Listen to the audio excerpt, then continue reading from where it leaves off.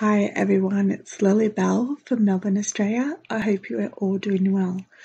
I'm having to do this short piece of video intro because unfortunately part of the video that I did a week ago was corrupted. I've tried to keep it as short as I could this video, but it was shot over 2.5 days. So basically, I just want to say that it will go straight into me pouring olive oil. Before that, I had mentioned that it's very rare that I cook, especially what I did, maybe once or twice a year. And I'm not complaining, I just want to be realistic with you all because I don't want to give people this false outlook on my life. Basically, it was filmed over 2.5 days. Everything was prepped and measured before I started. All I had to do was do the cooking process. Of course, the cooking process was extremely hard for me. Every 5 minutes, I actually had to lay flat on my back for an hour, sometimes 2. You do not see that in the video, however, because it's been cut. The actual video was cut up into 16 different parts that I had to merge together. Maybe one of the reasons why the start of it was corrupted. So I started this on I think it was the 27th, and I finished it on the 29th, late that night. It all turned out fantastic, and even though I've literally been back in bed and doing nothing again, like I had been beforehand, and I was pretty sick for about 3 days afterwards. And today I've got really bad eye pain behind my eye, which could be a start of a migraine. I'm hoping that it's not going to be. So please understand that what you see on the video and what you don't see. You do not see me having to rest every 5 minutes. Standing for 5 minutes is actually extremely good for me. Usually I only can last 2 minutes, but I think I was pushing it. But mentally, I'm ecstatic that I was able to do this for my parents, giving my mum a rest. So there you go. So we're going to go on to the video now. It is long. I have tried to cut it right down, but please try and get to the end of it because it's actually quite funny at the end. I'm going to gas it just a little bit. Don't need much. But a little bit less than a tablespoon. Okay, now we're going to, normally with this you would add onion to these recipes, but we can't. But we're okay with a little bit of garlic. So that is 2 cloves of crushed garlic. Okay, so that's in the pan. You see that? Okay. Now we're going to pop this on low heat. Wrong one. There we go. Okay. I'm just going to stir it stir it a little bit. Now, if you had onions in here, you'd stir it just a little bit longer, but for about 2 minutes. Not to burn it or anything, just to get it going. And then we'll be adding pork and beef minced meat. That's what we call it in Australia. Do a bit of both because pork. So that's going to go there. Now we've got, stop it for 1 second. Okay, now this saucepan here is going to be for the mornay. Basically with that one, I've got to put some garlic in that, same as I'm doing with the fry pan. And then I will be melting 3 tablespoons of butter, which is here. Again, it's already been measured, okay? And cook that for like 2 minutes as well.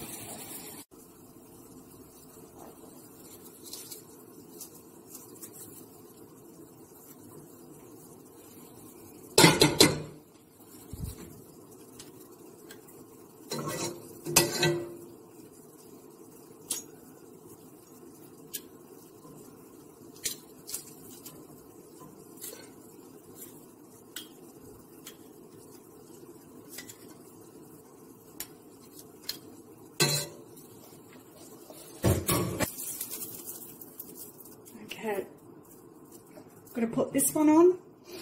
I keep using that one on low and let that melt. Now here I'm going to be putting the meat.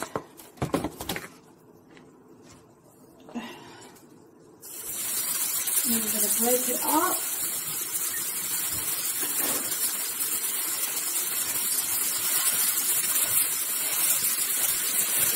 This is on low heat.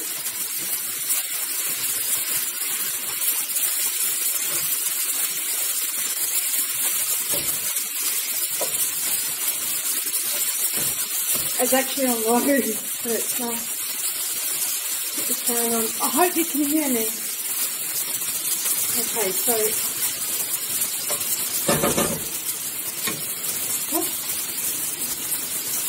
yes, my hands have been washed. I'm actually going to try and put it on the lower one because I need to go and sit down and not leave that in there. Now this is starting to melt. Let me show you. Okay, so I'm actually going to turn that off for a minute because I'm feeling just a tad faint. I need to go and rest. I'll give this 10 minutes and I'll stir it and I'll be back. I moved the saucepan onto this one because it was quite high. Okay, so now I've got, it's meant to be 50 grams of flour, plain flour. Whoops. I don't usually go by a recipe. One thing that you're actually taught in hospitality is you estimate and you don't go by recipes. So I basically do that. So I'm literally just gonna, what I need to do now, just one moment. Okay, so the butter is melted. Now I'm going to be adding slowly little bits of flour with a whisk.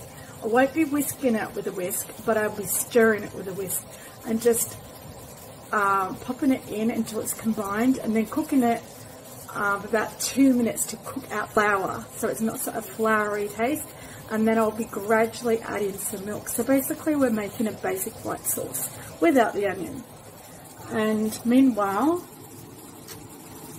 this is still cooking. Soon I'll be adding the gravy and probably a little bit of beef stock.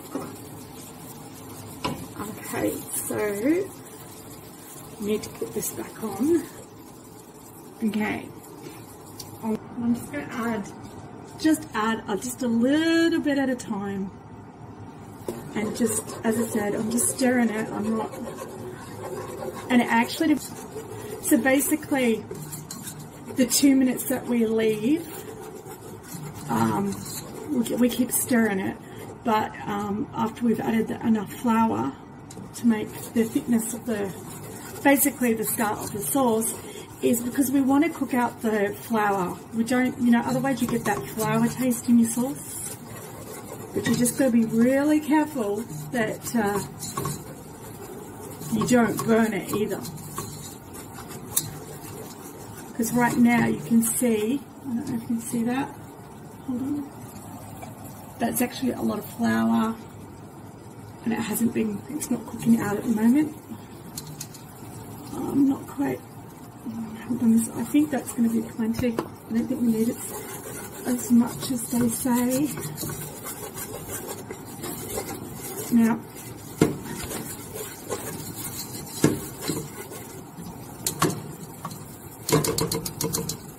yeah, I'm not going to put as much as they say because I can always thicken it up later anyway. Okay, now I'm going to switch to a spatula. Whoops, I'm making a mess here. And I always clean up as I go. It's one thing that we were taught in cooking school, hospitality, and it's one thing that helps if you're in a rush or you've got a chronic illness or whatever, is to have everything prepped.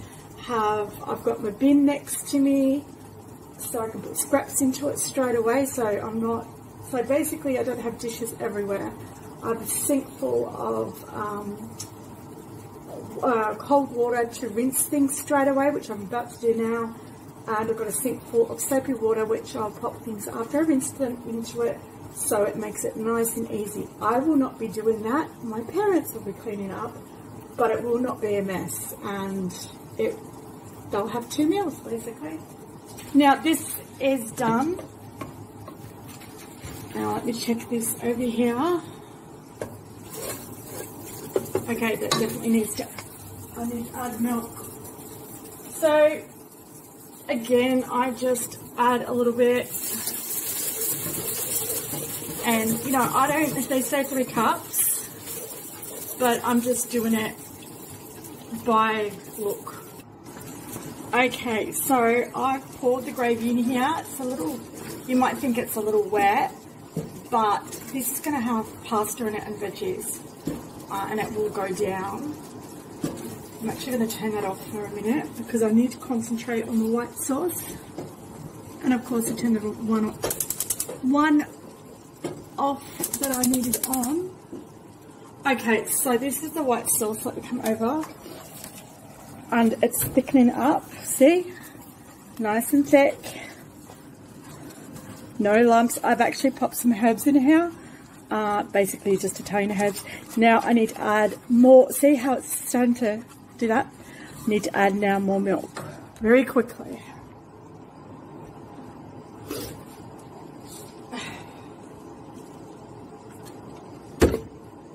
Again, I just guess everything. Make sure you get the sides of the saucepan because that's where it will stick and it will go into, see, like that. I'll get a little bit claggy. So you really do need to keep stirring the bottom of this so it doesn't burn.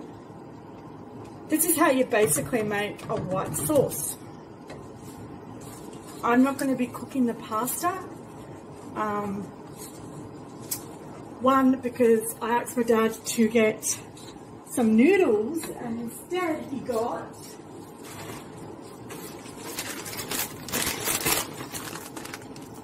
rice noodles, which they're noodles, but it's like spaghetti.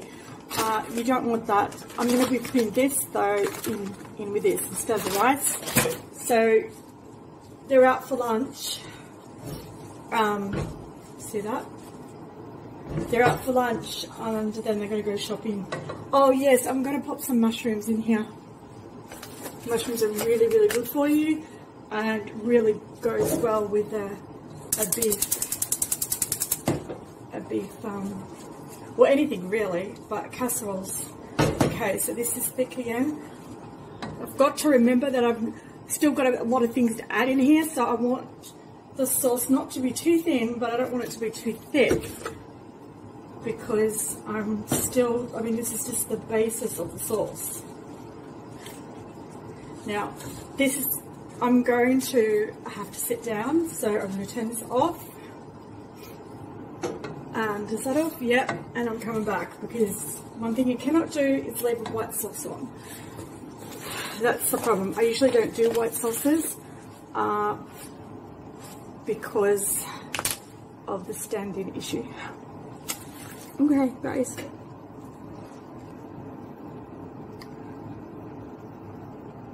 Okay. I will admit, probably shouldn't have done this. I'm exhausted. Okay, so I've gone ahead and I've popped in some frozen veg, just 3 veg. I put 1 packet in there because I'm going to be adding mushrooms, and 2 packets in here. Yes, I add vegetables too. I guess it's a tuna morning. I always try and add veggies, especially for my husband. And this is 1 tin of tuna that's been flaked, and obviously I always get the tuna that's in spring water, no oil. So now I'm going to go rinse this straight away because we don't want to smell the house out. So 1 moment. Now see, that's quite thick. I can always add more milk later. The only thing left to do with this here is to add the cheese and let it melt down. Again, I'm not going to measure. and then wait until Mum and Dad get home and they can cook the pasta. And then basically I'll be stirring the pasta through this, popping it in a casserole dish, and then sprinkling more cheese on top with a bit of parsley. I don't think I remember to put down parsley though. Parsley just makes it so much prettier. And then with this here, I just got to add these rice noodles to a pot of boiling water, have it covered for I think 10 minutes, and then add that through there. Almost done. I will do the rice noodles because that's easy, but I can't cook the pasta anyway, the other pasta, because Dad didn't get the right pasta, and I think I've had enough. So I don't have a lot of cleaning up to do. Okay, so I've got the mushrooms in here. I added just a little bit more beef stock. And that is looking really, really good. Nice, and it looks actually quite creamy. And in here, I wanted to put beef stock, because basically what you do with these noodles, I've broken them up because I didn't want them long. The rice noodles is you just pop them in hot water and leave for 10 minutes, and then you drain them and you pop them in here and you eat. I wanted to give it extra flavour and actually pop beef stock in here, but we're out. So yeah, but everything's done almost. I've just got to, Mum and Dad have to, they still haven't shopped, they've just come home. So yeah, I better get my drink. Oh, okay, so that's the end result. There's probably a little bit too much pasta in there, but that's okay. And then probably just heat it through in the microwave, and yeah. Okay, so it's the next day. It's actually almost 24 hours. I'm doing up the tuna mornay. My parents, or my mum, cooked up the pasta, so it's nice and hot. And this is the sauce. So, and these are, I don't know why they've got two out. These are the casseroles, glass casserole containers that have been sprayed with olive oil. So now I'm going to mix that in with here. I did add, well, my mother did add a little bit of mustard, because I always like to do that. So I'll do that now. Okay, so normally what I would do is have this in a big pot and it'd be nice and hot, and then I'd pop cheese in with this and then mix the pasta in, but because it's the next day, I'm just popping everything in a container, and then I'm going to mix some cheese through and then some on top, because it's going to melt anyway. So I'm just trying to mix everything slowly together. This is one of the casseroles. I just put some cheddar cheese grated on top, a little bit of parmesan, not much, some salt, a little bit of pepper, and Italian herbs. And that's going to go into the oven on 180 fan forced, and for about 35 to 40 minutes I will be covering it for the first 25-30 minutes, and the last 10 to 15 minutes I'll take the top off to get it nice and brown. It looks yummy. I wish I could have some. Okay, I will come back and let you see what it looks like. I just sprinkled, this is the end result, I just sprinkled a little bit of parsley over this and a little bit of Italian herbs. It's not really the right parsley, but that's okay. And my dad's going to dish it up, and I might video that as well so you can see it. It looks lovely, it smells amazing. Okay, so Mum's in the background there, you can barely see her, but she's in the red if she wants to wave. You can barely see your Mum, don't freak out. You gonna wave? There's my Mum. Oh, my dad's gonna start being silly. My dad's gonna dish up. Now you do it properly, and remember it's hot. Okay, Dad? Okay. It's not on your face. It should come up. Dad, you're in the way. Go ahead. It's the lighting's not really great. You really probably should have used a square thing. Oh my God.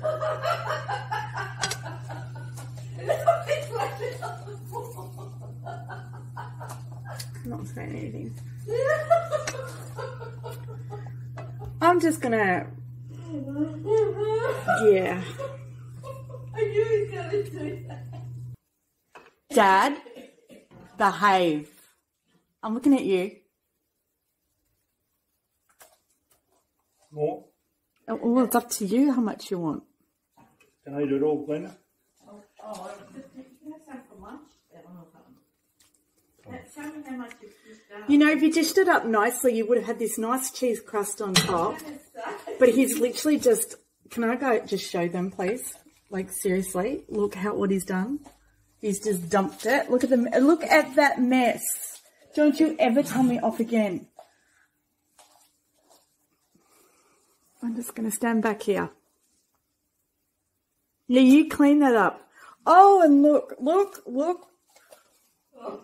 On the ground. Mum, you should have seen him last night. I didn't even, there was one little crumb and he said, don't get it dirty because Mum will have to clean the stove. And then he's just dumped a whole heap of stuff, not just on there, but on the floor. Look at him. Yeah, you clean up. Oh, he's so messy. Okay, anyway, guys, that, I would have presented it a lot better than that. But hopefully it will taste nice. And that's the leftovers in there. And it is saucy enough, so that's good. And now I'm going to have my vegetables. Yay, not. Okay, guys, remember to love and respect yourself and others. And if you're having a bad day, there's always tomorrow. Say goodbye, Dad. Goodbye, Dad. Okay. Hot. Mum had popped their plates in the oven, the idiot.